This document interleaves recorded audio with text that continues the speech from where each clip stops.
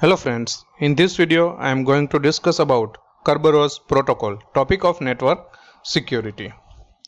In this video I have covered history of Kerberos, what is Kerberos, requirement, Kerberos terminology, working of Kerberos, is Kerberos symmetric or asymmetric, is Kerberos safe. Now we can start with history of Kerberos. So history of Kerberos. In Greek mythology, a multi-headed dog, the guardian of the entrance, is called Kerberos. But in our technical terms, what is Kerberos? Kerberos is a network authentication protocol that works on the basis of tickets to allow nodes communicating over a non-secure network to prove their identity to one another in a secure manner. It means whenever client want to communicate with the server, so before communicating the server, client must provide authentication to the Kerberos server, and Kerberos server will access, or we can say grant their permission to access the server. Next, what do the three heads of Kerberos represent? Kerberos is a three-step security process used for authorization and authentication. We all know that the definition of authentication is receiver should know that a message was sent by original sender. This is called authentication. The three heads of the Kerberos are: first one is the user, or we can say client machine; second one, key distribution center, or we can say key distribution service, that is called KDC, and the third one is the services from the server, or we can say accessing the servers by the user. So Kerberos is a standard feature of Windows software. Nowadays Windows 10 is mostly used in all of the machines. So Kerberos version 5 is installed in Windows 10. Next, why Kerberos? Kerberos is an authentication protocol that is used to verify the identity of a user or host. The authentication is based on the tickets used as a credentials, allowing communication and provide identity in a secure manner even over a non-secure network. We have already discussed about that in the definition of Kerberos. Next, requirement of Kerberos. First, secure. Kerberos should be strong enough that a potential opponent does not find it to be the weak link. So we can say Kerberos protocol is provide strongest security from user to particular server, and before user will access that server, that user will communicate with the Kerberos server and provide the identity of that particular user. So we can say this is the strongest security provided by the Kerberos server. Next, reliable. Reliable means the services is continuously available for the users. So we can say if one server is failed, then another backup server is available for the user, or we can say client. So Kerberos protocol will provide the reliability to the client. Next, transparent. Ideally, the user should not be aware the authentication is taking place beyond the requirement to enter a password. It means user does not enter their password, or without entering a password, user can provide their identity to the particular server. Next, scalable. The system should be capable of supporting large number of clients and server. This suggests a modular distributed architecture. It means many number of clients can connected at any time to the servers and Kerberos servers. Next, Kerberos protocol terminology. So this is one of the architecture of the Kerberos server. Authentication server, a server that issue the ticket for a desired service, which are in turn given to users for access to the services. So this is the authentication server from the key distribution center. So first of all, client will communicate with the authentication server and provide their identity to the authentication server. So authentication server will generate one ticket and provide to the client. Client, an entity on the network that can receive a ticket from the Kerberos. So this is the client. Client will access the ticket from the authentication server, then provide authentication to the ticket granting server, and ticket granting server provide another ticket to access the server. Credentials, a temporary set of electronic credentials that verify the identity of a client for a particular service. It is called a ticket. So in ticket, users credential are included. Also identity of the users are included.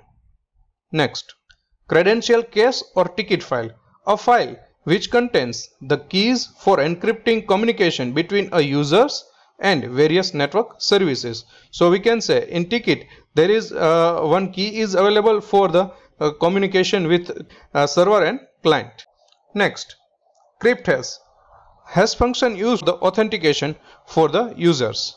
Next, key, data used when encrypting or decrypting other data, or we can say there is a bit stream is used for encrypting the data before sending to client to server or server to client.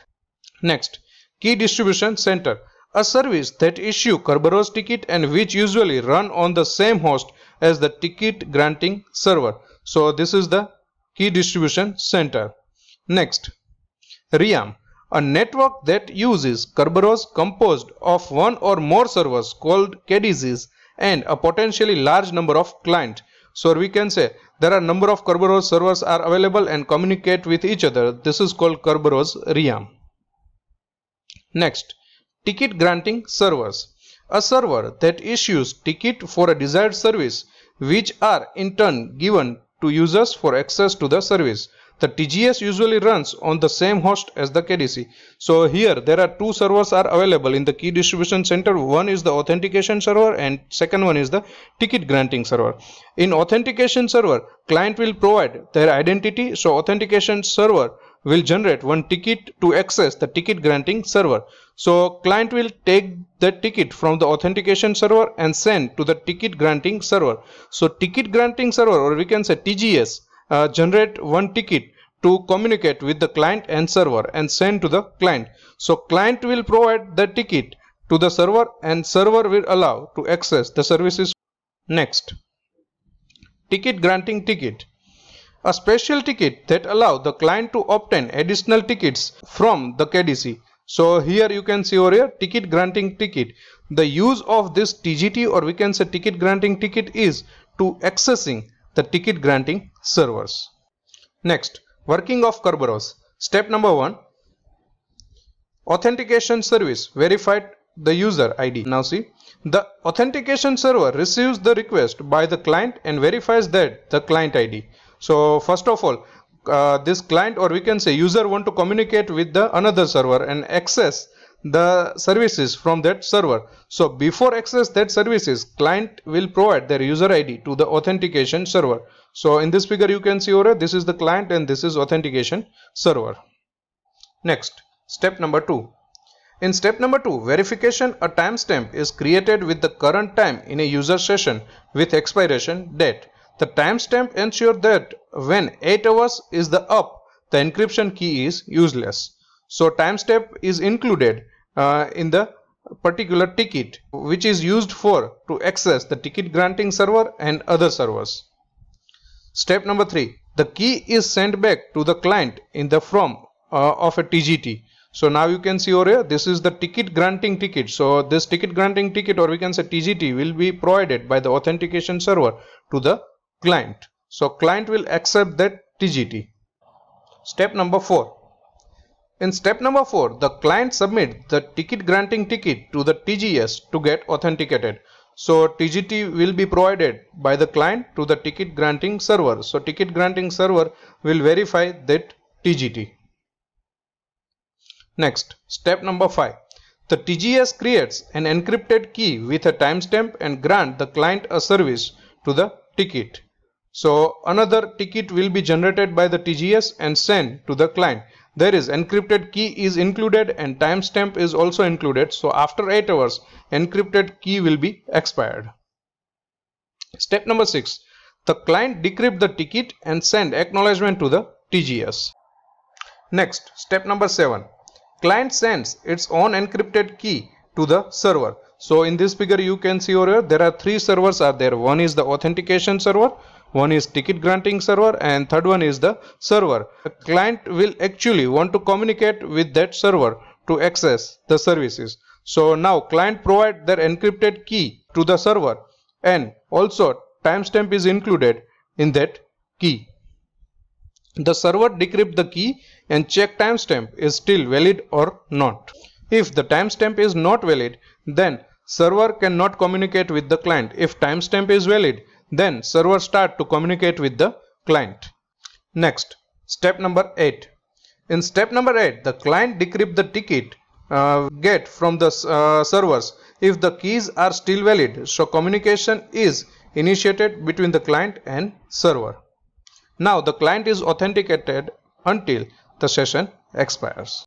Next, is Kerberos symmetric or asymmetric? Kerberos is capable of both symmetric and asymmetric cryptography. Is Kerberos safe? Kerberos is more secure than the other authentication methods because it does not send plain text password over the network and instead of password uses encrypted tickets. Thank you for watching this video. Please like, share and comment. Subscribe my channel on YouTube, Chirag Bhalodia. Press bell icon to get new video notification. Follow my blog, Edu Resources. Thank you.